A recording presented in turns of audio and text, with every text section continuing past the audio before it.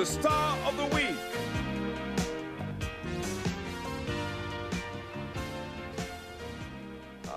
Congratulations, Johnny. Thank you very much. Hoping this is turning out to be successful. I hope. Please. Could you show me around? Sure, Yeah. I would be pleased to.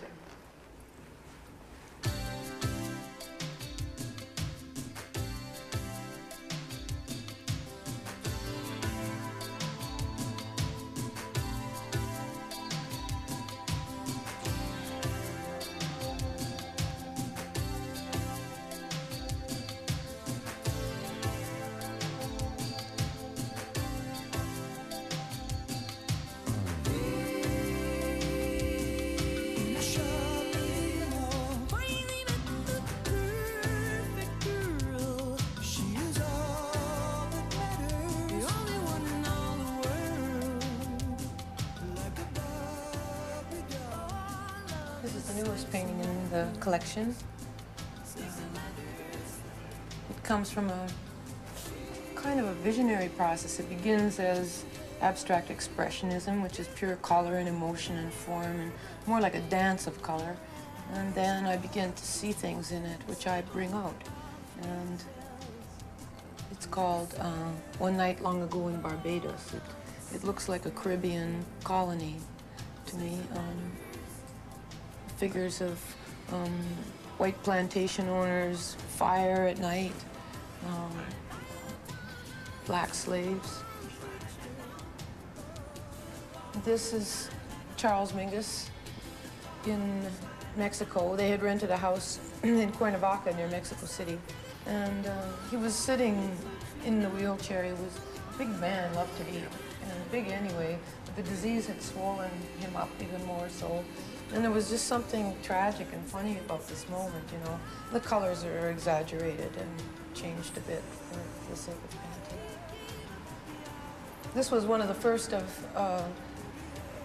the series of abstract work. The bulk of my work in LA belongs to this period, but this was one of the early ones. I think I learned more about painting this way than I ever thought I would. I had a prejudice against abstract painting. The process is absolutely thrilling. Yeah. And more oddly enough in league with nature than painting natural realism, you know, because the paint kind of grows on the canvas. You know, you see how land erodes, how leaf veins and plants and flesh are formed by applying the paint thickly and rolling it with, I use rolling pins, glass bottles, anything, you know. But I like working this way very much. This is sad, yeah, this is, there were times, you know, when I was working with him that I could see his fear profoundly. One such instance, we went to a bullfight in Mexico City, and Charles was a tourist. So when the bull came into the arena, as soon as he saw it come in, he began to cry, you know. The bull was gonna die. He identified so strongly with it, the bull is gonna die, you know. And I tried to capture, this time, this is from memory, not from photographs, how he looked at that moment, you know, confronted with, this is LA at night, you know, the sprawling, the lights in the valleys over the hills and the smoggy sunsets. And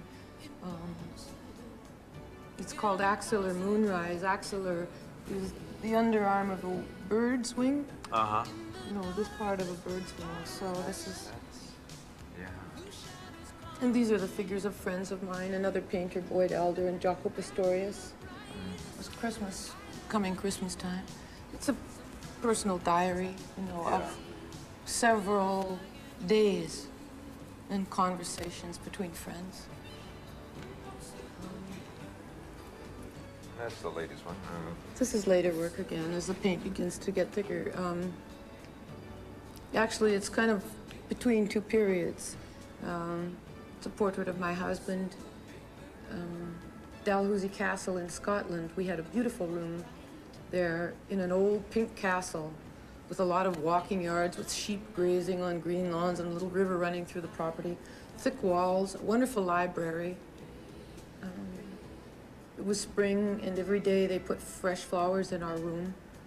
The room was very, very quiet, but it was loud with the smell of flowers and ghosts of time, you know, so I tried to put that energy back those in. are the smells in the air. Smells and feelings and... Ghosts. It's called Still Life with Commotion. And there's the big one over there, masterpiece. This is from this year, right? This was from 3 years ago. This was originally to be the cover of the Dog Eat Dog album. That's right. Yeah. And it was requested by David Geffen, who doesn't manipulate me or dictate to me really, but he said, "Oh, Joan, you know, we know you're arty," he said. He said, "But what we need is your face on the cover." So I did, that one, I put my face on it, but it's hardly recognizable, is it? To please him, you know, I made that one.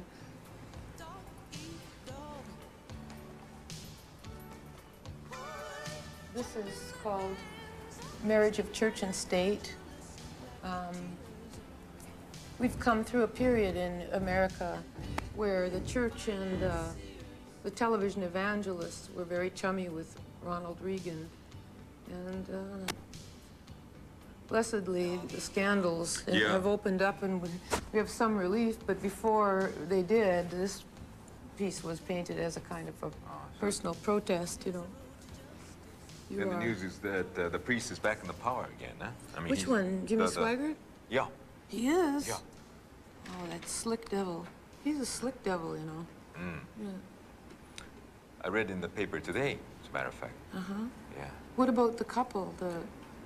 I don't know. Oh, but Jimmy's back in power? Yeah. That's horrible. That's horrible. You know who he is? Jerry Lee Lewis's cousin. Oh, yes. That's I didn't why know it.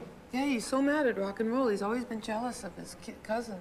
He was a child evangelist, and Jerry Lee Lewis was a child rock and roll star. See? Yeah. So they had this childhood rivalry between Antagonism, huh? Oh, yeah. So no wonder he hates rock and roll, you know. Rock and roll is the devil.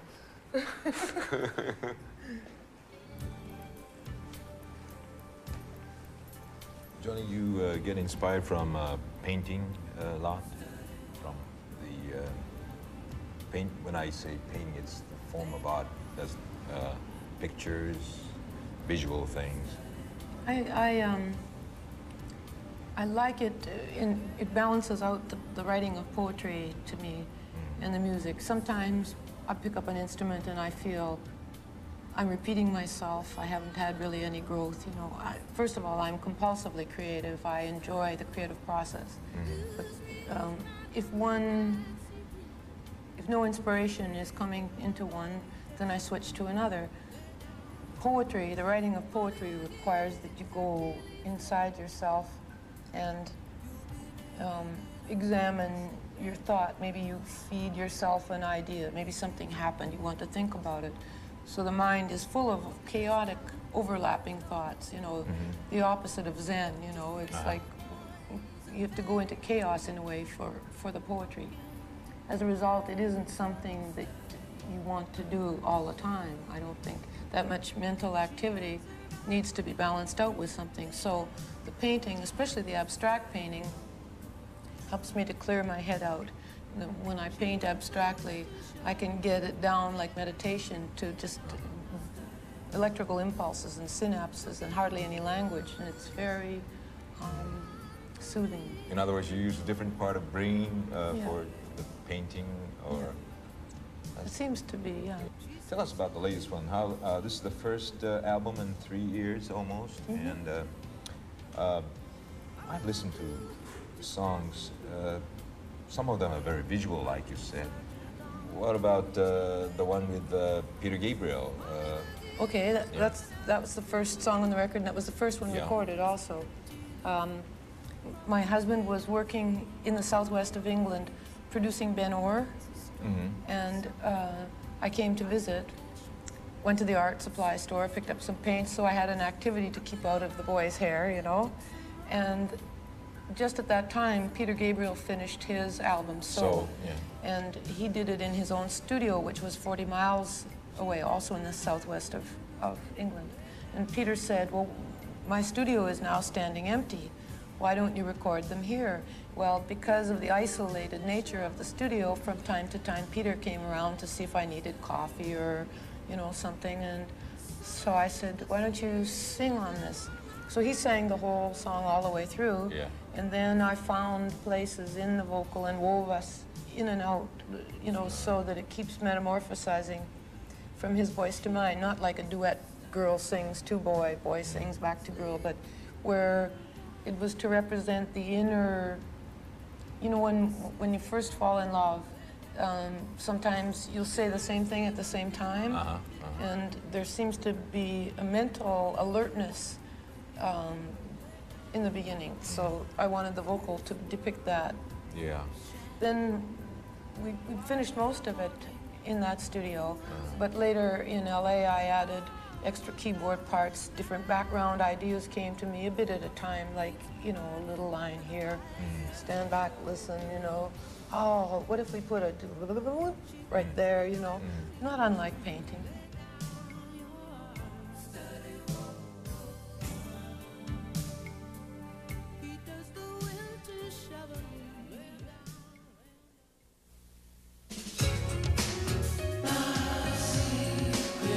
My Secret Place, Joni Mitchell.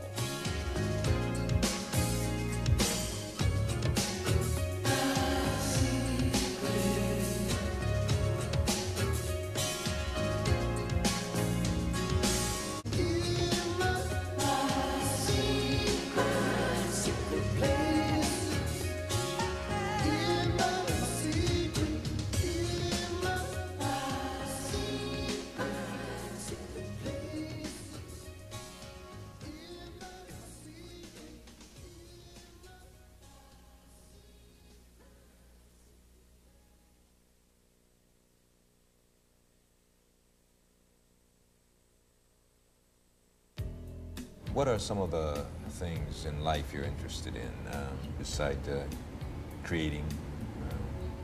In life?